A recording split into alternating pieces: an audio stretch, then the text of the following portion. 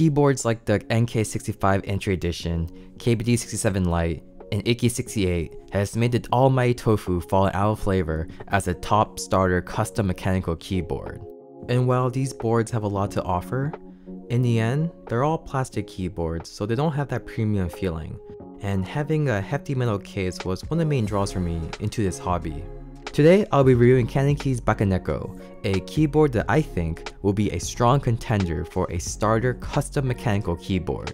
CannonKeys provided this keyboard for my honest review. I was not paid for this review, and CannonKeys did not see it before it went live. The Bakeneko is an open source case design, completely free for commercial use. CannonKeys took the design and made some tweaks of their own. The unit I have today is black, but it will also be available in white, aqua, and navy for the first round. Oh, and yes, the carrying case comes with it. This keyboard is actually painted instead of anodized because the case is made through a casting process, which does not play well with anodization. You can see these circular spots on the inside of the case from the casting process. Here's a quick visual comparison between this black painted Bakeneko and my black anodized SP111. The Bakeneko uses an O-ring gasket to mount the PCB and plate assembly, drawing inspirations from older custom mechanical keyboards like the Unikorn. This particular O-ring has a hardness of 50A, which means it's a bit harder than a pencil eraser. This keyboard also uses a dollar board with ESD protection so that the USB connection stays put while the rest of the keyboard flexes while typing.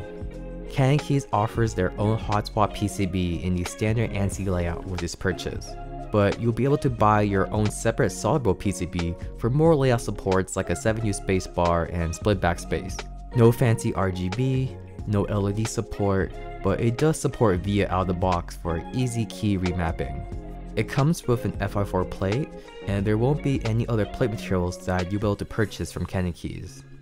Lastly, it comes with black silicone bump-ons, screws and an Allen wrench for the dollar board, and cherry clip-in stabilizers, 4 2Us and 1 6.25U. You have to use clip-in stabilizers for this keyboard due to the O-ring gasket mounting style. And the best part? All of this can be yours for $130, and it will be an in-stock purchase. Let's build the keyboard first, then I'll go over my thoughts.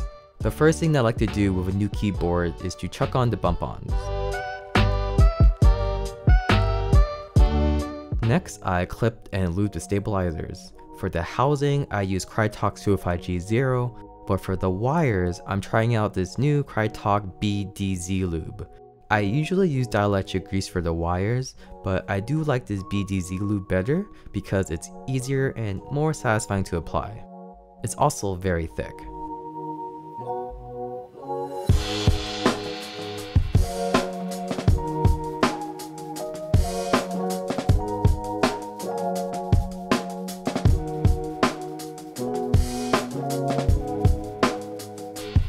As for the switches, I'll start with Garon yellows, lube with 205G0, but I'll also do some typing tests with other switches. After putting in your switches, take the O-ring and stretch it so it sits in between the plate and PCB.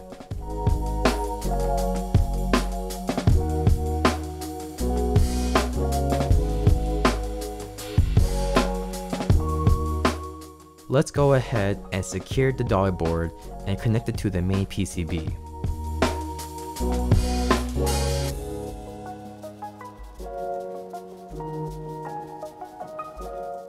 Putting together this keyboard is very simple.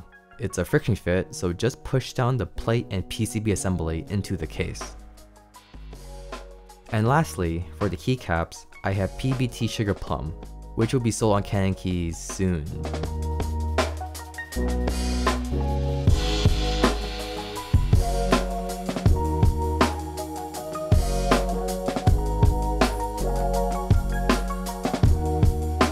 Let's move on to the typing test.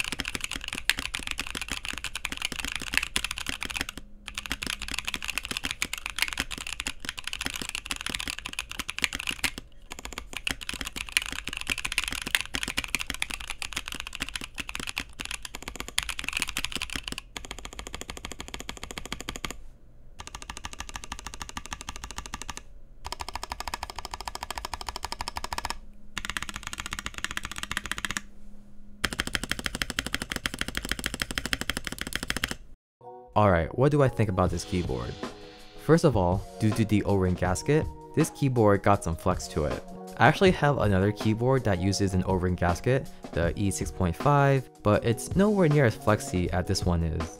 So in terms of the typing experience, I prefer this Bakeneko to my E6.5, which was more than double the cost.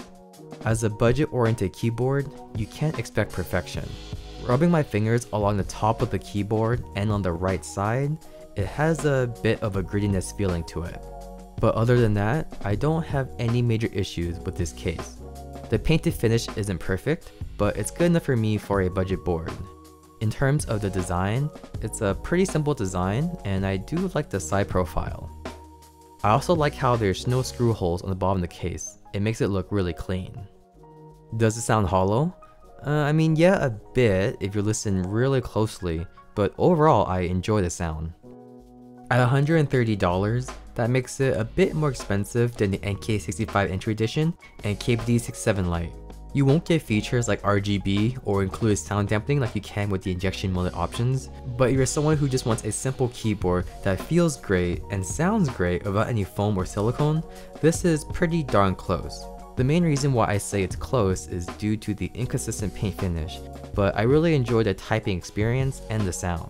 Basically, if you were ever considering a tofu over the injected molded options, get the Bakeneko instead because it's better in every way, including the price. However, the Bakeneko does sit in a difficult spot due to the recent release of the GMMK Pro at $170. And honestly, a bunch of entry-level keyboards do now. For $40 more, you get a whole lot more keyboard with the exploded 75% layout, per key RGB, and so on. I don't have one myself because I canceled my pre-order, but I've been watching reviews, and even though people are kinda memeing on the GMMK Pro, and I don't blame them because I really hate their marketing and their quote-unquote white ice, it's silver, stop calling it white ice, it's for sure a strong contender for folks who are willing to shell out a bit more dough. If I was just starting out in this hobby again, would I buy the Bakeneko as my first board? I wouldn't, mainly because it's a 60%, and I prefer having physical arrow keys. If there was a 65%, then I would definitely choose it over the NK65 Entry Edition and others. However, I don't think I would choose it over the GMMK Pro. I'll be willing to pay more for the 75% layout and other features. But if you want a simple 60% metal keyboard without all the bells and whistles, you can't go wrong with the Bakeneko. I could definitely see someone using this for quite a while as their first board. That's it for me today. Please like the video if you found it helpful and subscribe to stay updated on my future content. Until next time.